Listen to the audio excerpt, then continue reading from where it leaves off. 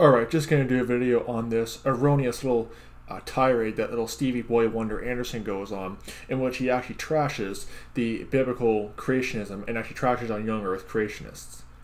And makes fun of the firmament. It's like, oh, little, I don't believe in the whole little ice crystal thing. I mean, it's a bunch of garbage, okay? And I show some scriptures that debunk little Stevie Boy's little rant that he goes on. Because this is just another addition to the multitude of heresy and false doctrine that is Steven Anderson's cult known as the new IFB. But here's some scriptures that Anderson's actually mocking in his little tirade he goes on. Okay, Job 37:18.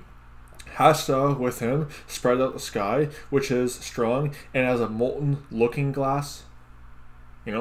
Ezekiel 1:22. In the likeness of the firmament upon the heads of the living creature was as the color of the terrible crystal stretched forth over their heads above. Okay? And you're going to see Anderson make fun of that and flat out deny that in this little thing he goes on, which is just another edition of Anderson's new IFB called slipping into the heresies and the atheist, false doctrines of evolution and Big Bang and all this other stuff. Check this out. Let me give my thoughts, and then I'll see what Matt has to say. But first of all, I remember listening. I've never watched his seminar before, but I listened to the MP3s of his seminar about 15 years ago. And I remember the part, I think it was called the Hovind theory, and he goes through this stuff. And I feel like this is where people like Kent Hovind can just lose all credibility in a matter of moments because of the fact that he's not even using the word theory properly. Because if you actually look at the scientific use of the word theory, it's not the way we use the word theory in everyday life. If I just said, hey, I've got a theory about that, and I just pull out some guess or some idea, for something to qualify as a scientific theory, it has to be rigorously tested by a variety of people, and it has to make a lot of right predictions and really show itself to be worthy and have a broad base of support to even be considered a theory.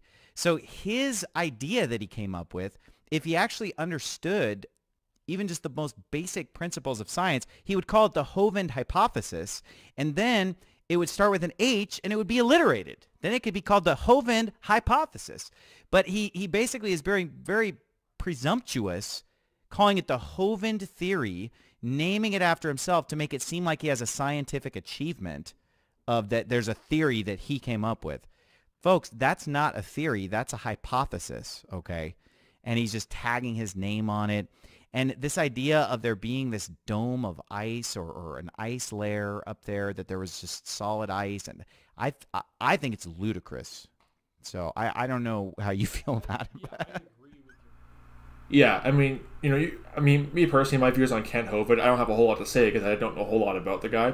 But when it comes to this whole issue, it's just another addition to the long list of heresy and false doctrine that comes out of Steven Anderson. I'm saying this as a former person who was formerly part of the whole new IFB system from about 2017 to 2019. Right when the new IFB was kind of emerging as the new IFB to essentially what began as a downfall, starting at the point where what's that guy, Donnie Romero, got busted for all those sins, smoking, essentially snorting cocaine and hanging around with prostitutes. That was kind of the beginning of the end, because that was a cultic behavior on full display when, the whole Adam Panda situation. I've done videos on that as well. I'm going to get a whole lot into that.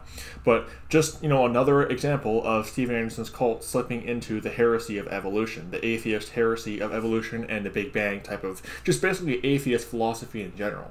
Evolution, Big Bang, all that stuff all goes in the same category of atheist heresy. Now, I'm saying this as a former atheist, by the way, too. I was a secular atheist. Then, when I joined the new IFB, became a religious atheist before God saved me out of the sci-fi false religion of atheism. The same sci-fi atheist false religion being propagated by Pope Steven Anderson of the new IFB. So anyway, don't be deceived by this cult. May the grace of our Lord Jesus Christ be with all the brethren. Goodbye.